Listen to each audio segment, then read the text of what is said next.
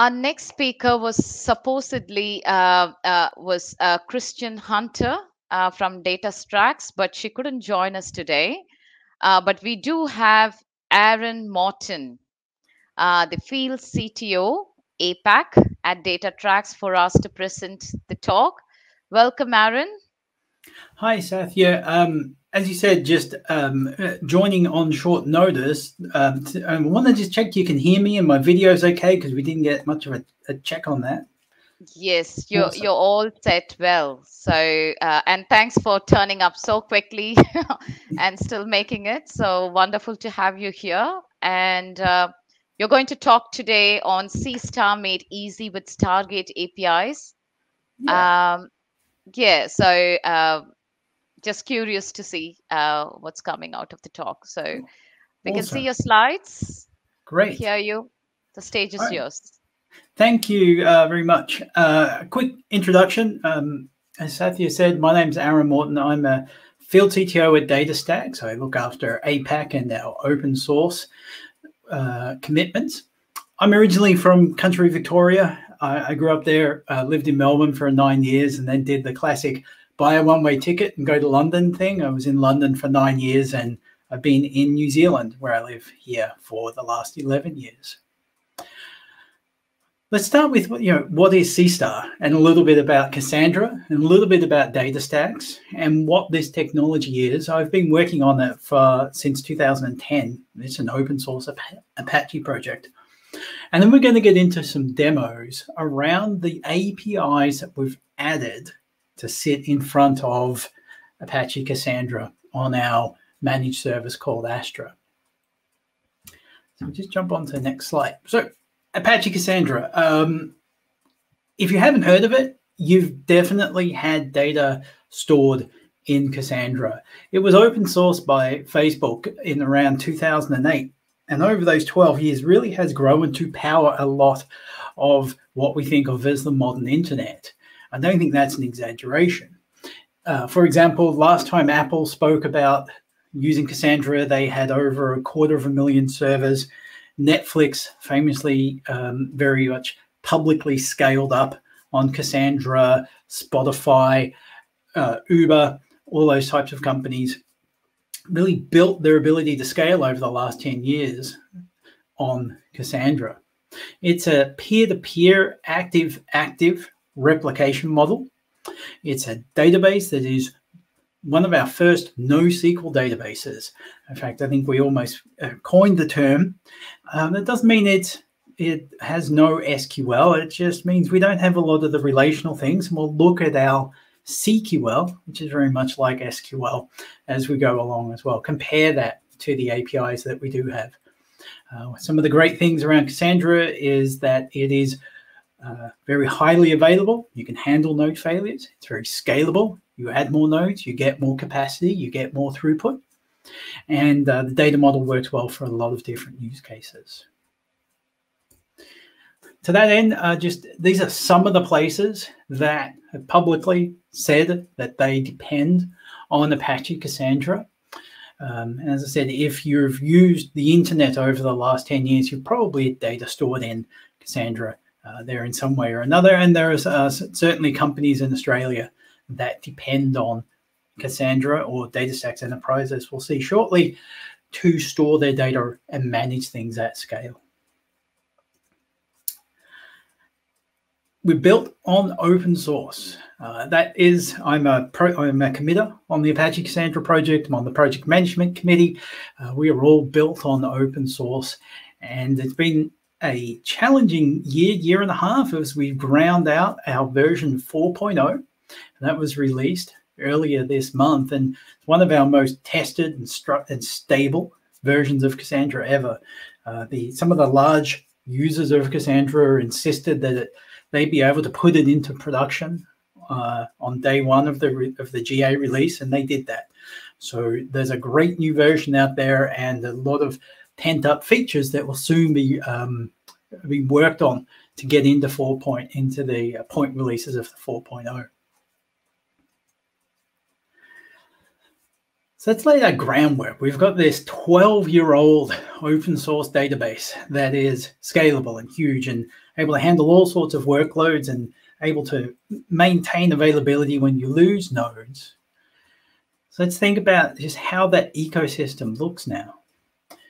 We also have a project DataStax worked on last year. We still work on called Cassandra, and this is working with the community to move Cassandra into the Kubernetes world. There are open source Kubernetes operators, and we're working with the community on our one there. There's a couple out there, and we're kind of reaching this point where we have a stable view of what that operator should look like. And the Cassandra project is an open source project that gives you a production ecosystem out of the box. We then, from the DataStax perspective, we have our DataStax Enterprise, which is our long-running enterprise version of Apache Cassandra, and then Astra, which is a fully managed database as a service with consumption-based pricing and serverless architecture. And that's what we're going to do our demos on today, because that has our Stargate API sitting in front of it. And this API gives us different ways of talking to that same Cassandra backend.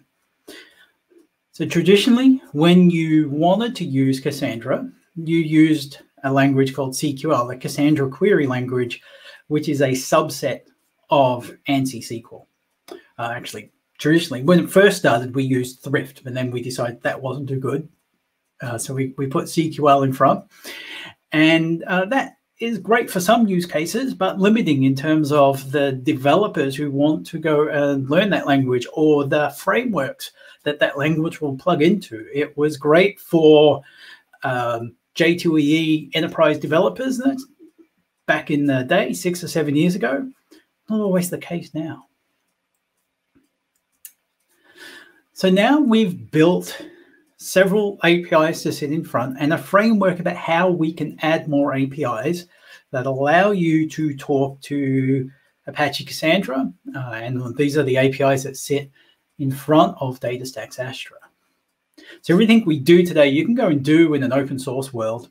You can take Stargate, it's an open source project, and put that in front of Cassandra that's actually wrapped up in the Kubernetes, the Cassandra open source project as well. So moving left to right here, from sort of more structured to less structured, the Cassandra Query Language, as I mentioned, is an SQL subset, very good for structured and key value data types, and it has strong typing. It is SQL compliant. We have support for GraphQL. Now, first example of that is how to do GraphQL over your existing Cassandra data models. So this is great for structured data, key value data as well. The typing is reasonably strong, though not as strong. And the hierarchy in there is great for being able to join from table to table. Next, we've also added REST to give the largest set of developers access to Cassandra. There's traditionally over the years been microservices written that are basically take a REST endpoint, turn that into Cassandra Query Language, get data out, turn it into JSON, and hand it back. And we want to get rid of doing that. That's kind of busy work. And lastly, we've added a document API. So taking in the JSON documents that are semi-structured, have those weaker JSON types compared to CQL, but then adding indexing onto that and treating it like a proper JSON document API, where we index every column, every key field, and we're able to provide queries across the whole document without you having to do any of the databasey things that you'd expect to do with a CQL. So in a second, we're just going to jump in and look at comparing these 4 different API styles doing roughly the same thing. We're just going to make some tables in CQL and read and write data just to level set about what we have. Then we're going to do that and manipulate that same table with GraphQL, and manipulate the same table again with REST. And then we'll go to the schemaless document API. And when we're there, we might be working on the same data because the schemaless is a lot different. We have to shred the JSON document and work that through. So doing all these demos on Astra because this is the easiest way to do a demo. I can do it all in the browser. And in here, I can connect to my CQL console as if I was running this on my terminal. And I can drop in some SQL. So just to show you, this is very much just like SQL. There's nothing to be afraid of here. There's a primary key. It's a little bit more, got a little bit more to it than SQL, but looks roughly the same. I'm going to insert some rows and do a select. Okay. So we've got a list of cyclists here, their birthdays and some other information about them. I've done a table scan, which is okay with 2 rows, not too great if we had 2 million. I can do a select by the primary key, as you'd expect. And now I'm going to jump in here and do a select by something that's not indexed, not on the primary key. We haven't made a secondary index, and we get an error just like you'd expect in a traditional database. So I can go and put an index on this, and now I can do a select against non-primary key. So it's basically a database, sort of database where you can have hundreds of nodes working together and doing millions of operations per second, or you can just have 3 nodes and be doing tens of thousands or hundreds of thousands of ops per second and not have to worry about what happens when a node fails. So we've level set with just a basic thing. I'm going to jump over to GraphQL. And as I said, I helped make SQL, and I think GraphQL is just really exciting area to be in. So this is just running the same type of query. We're just going on to GraphQL and saying, go to the cyclist table, query, and give me back the last name, the weight, and the nationality. And I don't have any type of criteria here. It is, once again, roughly speaking, a table scan. And I can run this same query, and this time select by what is my primary key, which is the last name, which is great. And I can do a select on that secondary index I created, the nationality, and pull back that Smith as the row there. So we're running against the same data, and we've done some selects against it. So next step up, let's have a look at how we modify data. I'm going to insert a row, and I'm getting some errors. I'm getting some errors because I've broken the schema as defined in CQL, and GraphQL is using the same schema. So it has the same data typing going on here that I've passed a number here where it should be a string. So I'll just fix this up. Run this insert again and select back just the last name. So I've added another row, and just because it's a live demo, I'm going to do and now switch back here, and I can do a select and see I've added myself to the table and manipulating the same data with SQL and GraphQL. I can now do an update, and then this time, instead of an insert, I'm going to run some updates. I'm going to add height to 2 rows at a time and pull back just the data I need, and then just to confirm that, read that back. So the GraphQL API lets you do pretty much all the things you want to do. You could do through the CQL API, which has a driver, which is a bit more heavyweight. So we can access this with React, with Apollo, with Relay. You can also create schema. It's a little more unwieldy to do that, as we are working through adding GraphQL support will make that easier to do. But I think just giving the ability to not to have to write microservices that are essentially just translating from SQL and the driver into something that another service needs is great. Down here, you'll see there is a token that we're sending along Please don't take a screenshot of that. Probably shouldn't have left that there. But so you do have the ability to say, create an identity and just give them read access, or let them only access a few tables that you need them to do if you are making this available inside your organization. So next over, we have REST API. It's got a Swagger front end. You can, again, do schema work. You can do some document API work, which we'll see in a minute in Postman. But I can jump in here and I can do a get against my table, get back all the rows. Again, in this case here, it's a table scan. It'll paginate, but you may not want to do that if you have millions of rows in your one table. I can also then do a patch. So jump down here. I can say, I want to patch. Here's my primary key. And I just want to add a height to the Aaron because there wasn't an Aaron. Aaron's didn't have a height before. Execute that guy. And just here I get back the data that we added. And here's my query that's going to go across. So I can then also come back here and have a look at the all rows on that. Execute this guy. And now I can see I have my height as well. So the REST API gives you, again, all the types of functionality you would expect to use through SQL. Again, you can create schema and do things, but in this, what we call like the SQL first world, where you're maybe defining your data model using the Cassandra query language first, and that a lot of your work might go through that. This is a way to just take some of the repetitive work out of the story. So you may not need to use all the schema things, but certainly being able to just do CRUD operations through GraphQL and REST against the same data that your Java or C# app is using SQL for is really useful.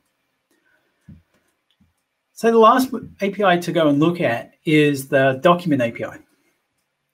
So with our document API, there's three things we're looking to do here. We're looking to run without having to have a schema. We're looking to see that we can index every field, so I don't have to do those create index calls. And then I can have documents that have different structures to them that can handle that. First query we're going to run is we're going to make a new collection called cyclists and add the cyclist. So this is a different set of data. It's not the same table as we had before.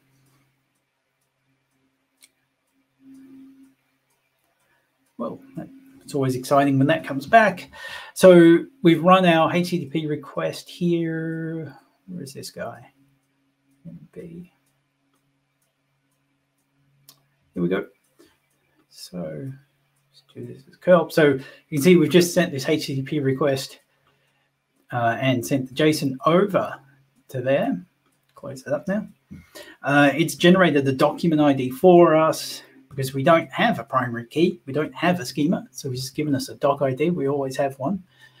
And I can then read this back with a query just to pull, do a get on the cyclist collection.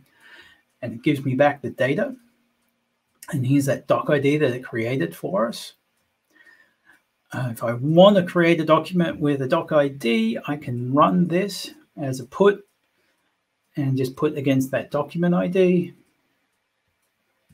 And again, if I come back now and look at all the documents I have, the first one we created where we didn't have a doc ID just gets a UID, and the second one gets the doc ID that we gave it. So as you'd expect, I can do a select on this by the doc ID. And I can do a select by the last name, which was our primary key we had before. So in this case here, I put this where up here, but I didn't have to specify we had a primary key. I could just hit any field I wanted to. So I can use last name. Previously, we had to create an index to do a select on the nationality. Now I can run that without having to put an index on it. And I can go down all the types of combinations you'd expect here. I'm saying where any field, any key called weight is greater than 67. I can pull back some rows. And these are under the stats field here. So started off with just being able to be schemaless, just make something, not have to specify my types and things up front, which is great. And next thing we wanted to be able to do was, we've also shown that we've indexed all the fields. And the other thing we want to look at was how we can have documents that have different structure. So for example, I'm going to go to the Smith cyclist here, and I'm going to patch and add an address. And this gives me back the doc ID that it worked on. I'm just going to go up here and collapse this down for a second and pull this back so we can have a look. So yeah, Smith's now has an address, but the original one for Richards doesn't. Pretty standard document type things. I can pull that out, so I can do a get on the sub-documents. I can update and patch into the sub-document, so really treating them as two different document structures here, and we can work on them in the same way. And then just pull this guy back and see that we've now got an address, and it's got a time zone, and everything's different than what we had before in the doc IDs. I could go through all the different combinations, but I think we get the point here that we've got a way of doing things with SQL that is very structured. We've got different ways to be able to read and write that through REST and through Graph, all the way up to the document API, where we get full JSON document support. Every field is indexed. I don't have to create my schema, and I can have different document structures. All of that sitting in front of the power and scalability of Apache Cassandra on the back end. So what are the types of use cases that people have for Cassandra? Pretty much anything really that is a database. Things where we don't have triggers, we don't have strong referential integrity. I think over the last 11 years that those features for most applications are not as important. So some of the use cases are persistent session stores, high throughput, low latency. I've seen this as backends for massive online games where your play state or what's your shop or what's in your inventory and things like that are held, and that is at the scale of tens or hundreds of millions of users. Access for user data, just regular old user data for apps and websites at scale. Spotify, someone who's spoken a lot around their Cassandra usage, and Netflix. You can imagine, what's in your wish list. You can imagine your play history and things like that. The types of things that fit there. So regular kind of database-driven things. Included in that, the Cassandra data model works really well with time series data. Models that pretty well and allows you to have a sliding windows of things. So if you want to track user activity over a period and have that be windowed out, works really well for that. See a bunch of use cases in AI ML where we need to be able to pull out a bunch of data to enrich an event or enrich something that's happened, so we can put it through the model and being able to just have random access to your data at millisecond latency over hundreds of terabytes is a great use case. And similar with business intelligence style workloads. But I think with this, for APIs, being able to connect microservices and front ends onto something like Cassandra without having to jump through all the hoops that a driver may present is a great advance, and something I hope will make it a lot easier for people to get onto running Apache Cassandra. So with that, Satya, Well, Yes. I did the Inception thing. Sorry about that. Just moving back over to this side. All Uh, good. Yeah, so I had a question on the use cases. I was mhm. thinking I should ask once you're done with your presentation, but your last slide did talk about the use cases, so which is wonderful. Yeah, and uh, one of the other question, how maybe I don't know whether you touched on it, maybe I didn't see in the demo. How is security handled in the Stargate APIs, Aaron? Yeah, so it's a token-based API. Behind this, the scenes, Cassandra has a role-based access control similar to any type of database. Make a role, give them different access controls onto different tables, have users being roles, that type of thing.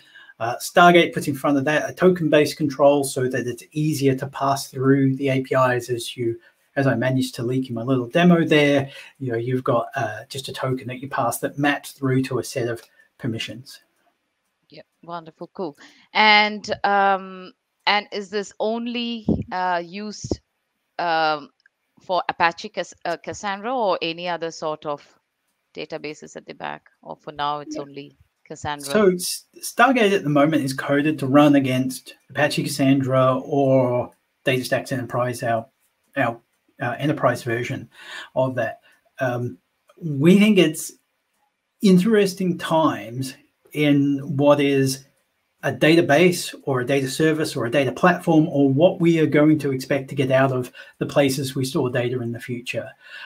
So one of the reasons we're doing this in open source is to get more opinions on what sorts of other backends people should have access to. We see when we talk to enterprises around the world that they are building enterprise data platforms that have common API front ends that talk to 1, 2, 3 different types of database backends that want to standardize on the GraphQL API, for example, and say, well, most of our workloads can go through GraphQL and talk to Cassandra or Elastic or Redis or whatever it is. We don't need to have custom APIs for each. And if we've got a standard portal that everyone can get through, it's easier for us to have a standard approach to security, to have a standard approach to our audit controls, to have a standard approach to how we manage access and things. So.